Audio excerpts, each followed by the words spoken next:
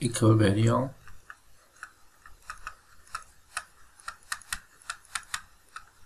in 3 dimensions.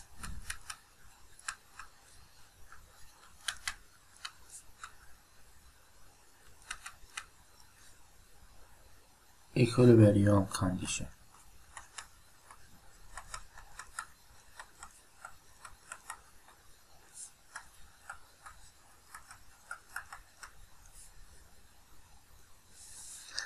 We now extended our principle and method developed for two-dimensional equilibrium to the case of three-dimensional equilibrium. In the previous articles, the general conditions for the equilibrium of a body were stated as follows for two-dimension.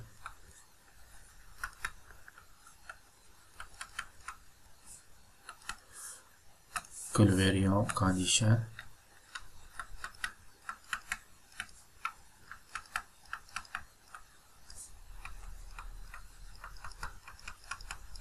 Were stated as these three functions: fx, fy,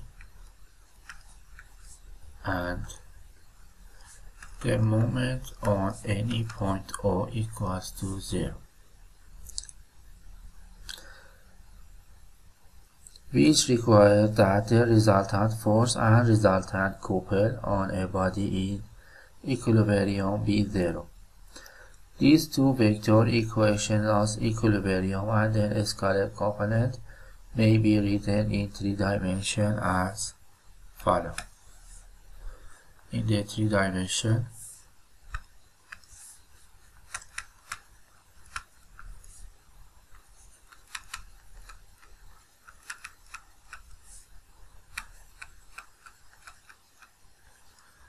equilibrium condition,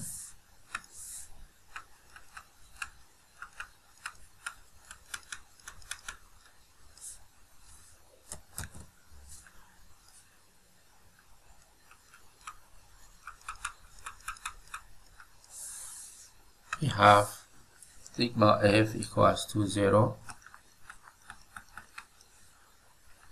or fx 0,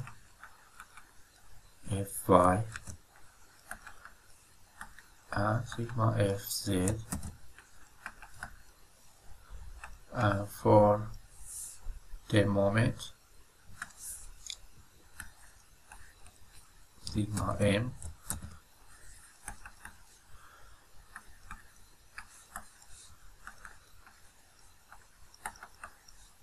x direction, y direction, and z direction equals to 0. For 3-dimensional equilibrium, the first three scalar equations state that there is no resultant force acting on a body in equilibrium.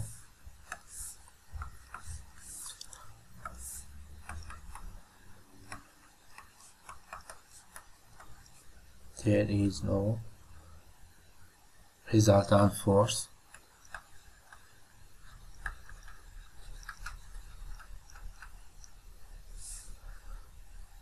acting on a body in equilibrium.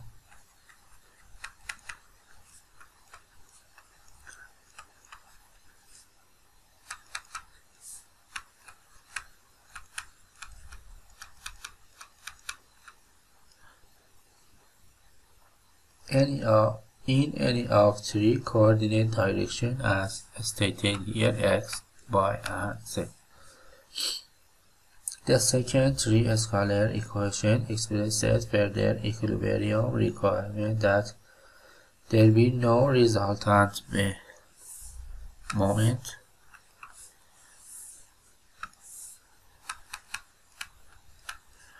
there will no resultant moment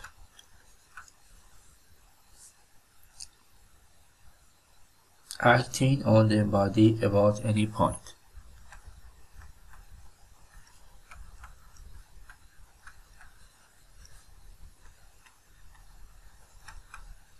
any axis. Or about axes parallel to the coordinate axis. These 6 equations are both necessary and sufficient conditions for complete equilibrium. The reference axis may be chosen arbitrarily as a matter of convenience, the only restriction being that a right-handed coordinate system should be chosen when vector notation is used. The 6 scalar relationships in this equation are independent conditions because any of them can be valid without the other. For example, for a car which accelerates on a straight and level road in the x direction, Newton's second law tells us that resultant force on the car equals its mass times its acceleration. In this case, the summation of forces is not equals to 0, but the remaining 2 forces equilibrium equation are satisfied in other direction because all other acceleration components are 0.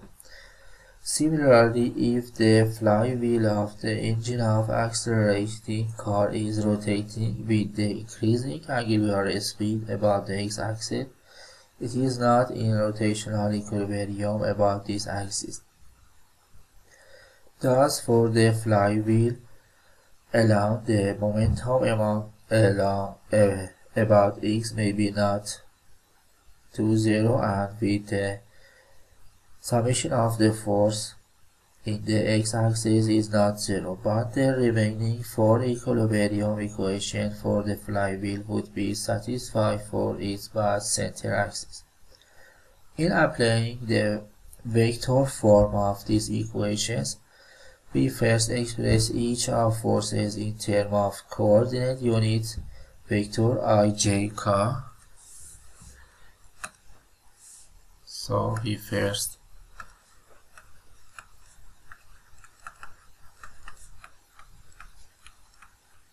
express each force in the form of vector along x, y, z or I, j, k unit vectors. For the first equations, sigma f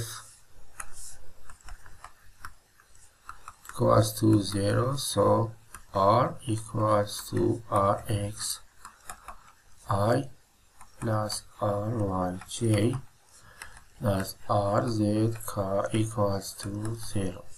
Each of them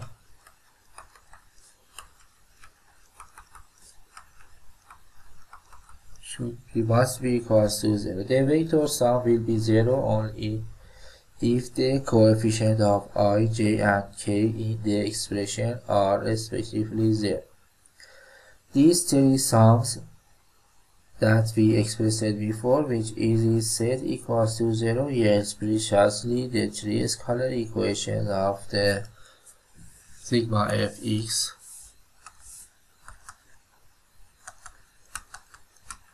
sigma fy, and sigma fz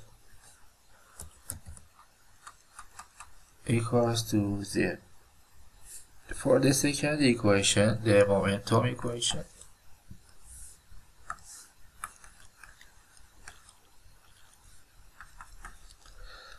sigma m equals to the m over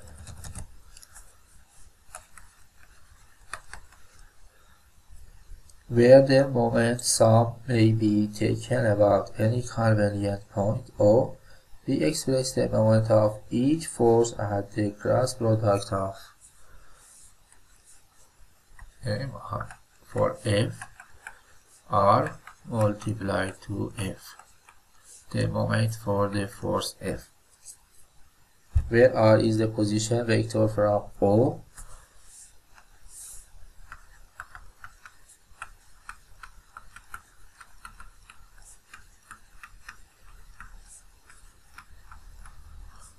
arbitrary point O to any point on the line of action of the force F. Thus, the summation of momentums sigma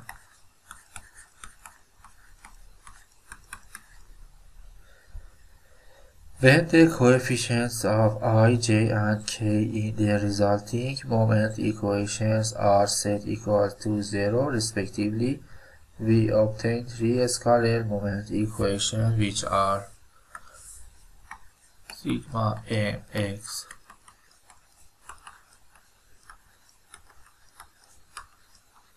y equals to 0. In the three-dimensional equilibrium, we have also free body diagram will be described in the next section.